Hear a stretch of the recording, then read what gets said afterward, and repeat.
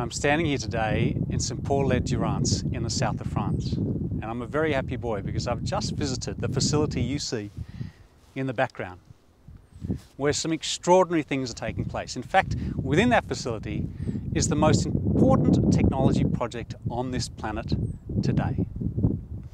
That's ITER, which stands for the International Thermonuclear Experimental Reactor, and it is the world's first full-sized fusion power plant. And not many people know about it, but they absolutely should. So what they're doing is creating a massive machine to collide atoms together to make new ones. And in the process release neutrons, which of course will boil water, make steam, turn turbines, and make electricity.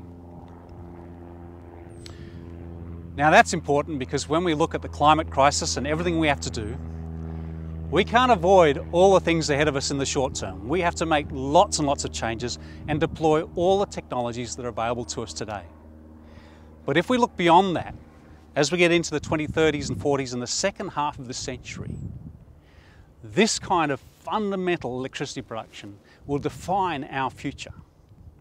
Because fusion is clean, green, and essentially about unlimited fuel. So it changes absolutely everything.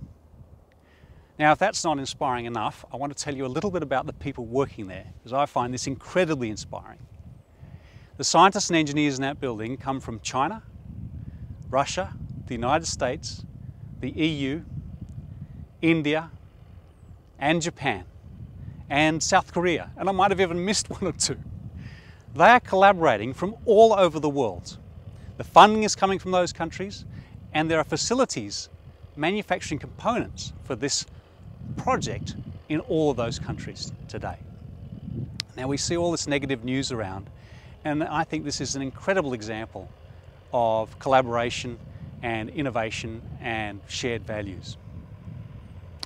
So I just wanted to share that with you because most people don't know about it, and it is the most important technology project on the planet today, and more people need to know about it. And it makes me particularly happy and optimistic about our future to know this sort of thing's going on.